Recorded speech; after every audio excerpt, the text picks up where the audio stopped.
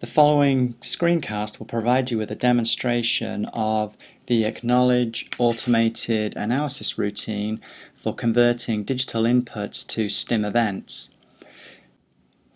There are many programs that are used for presenting different forms of stimulation or stimuli to subjects, and quite often they provide digital outputs that the MP hardware can capture and save for further analysis. And those programs are Superlab, ePrime, Presentation, Vizard, and many others. This particular file we're looking at contains 3 channels of digital event marker information which are used to indicate when stimuli were presented to a subject. Now, this analysis routine is located in the main analysis menu, in the submenu Stim Response, and in the digital input to Stim events file name. When you launch the routine, the first thing you're asked to do is to define where your event marks are located.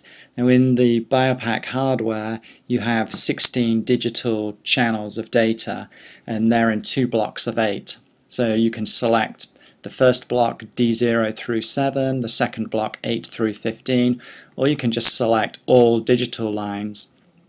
Alternatively, you can specify the channels that you're interested in.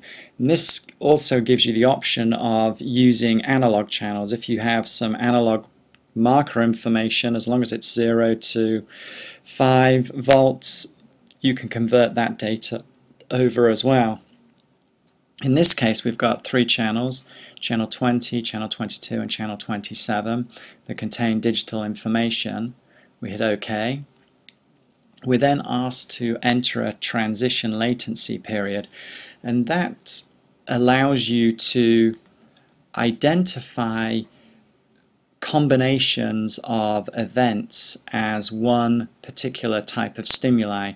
In other words, if you have a digital mark on the first channel and you have a corresponding one on the second and the third, it will recognize them as being one particular event, providing, and I'm going to use 50 milliseconds, providing the 3 marks occur within 50 milliseconds of one another.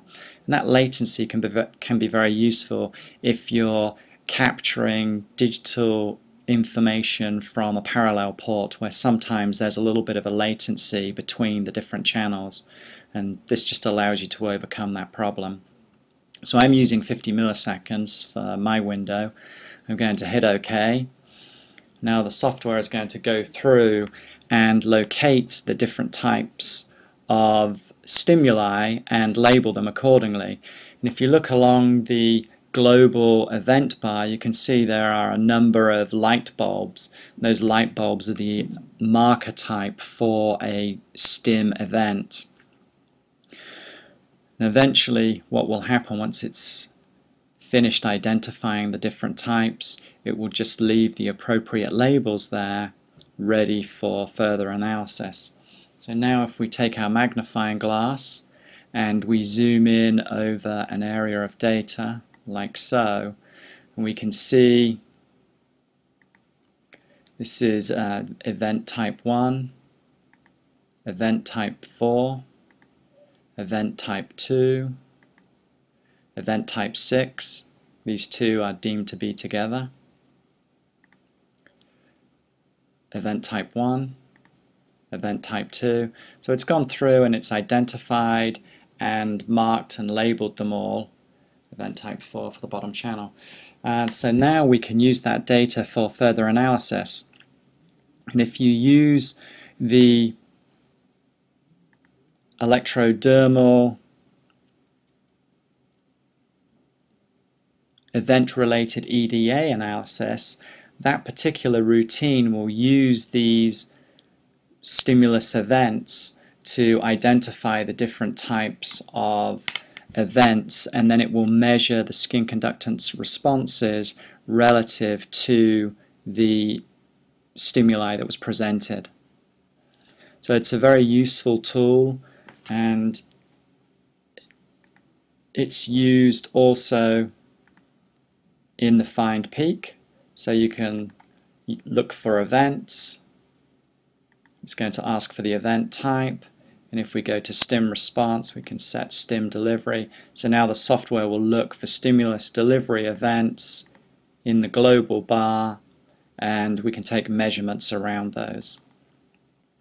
That concludes this demonstration of the acknowledge digital input to Stim events routine.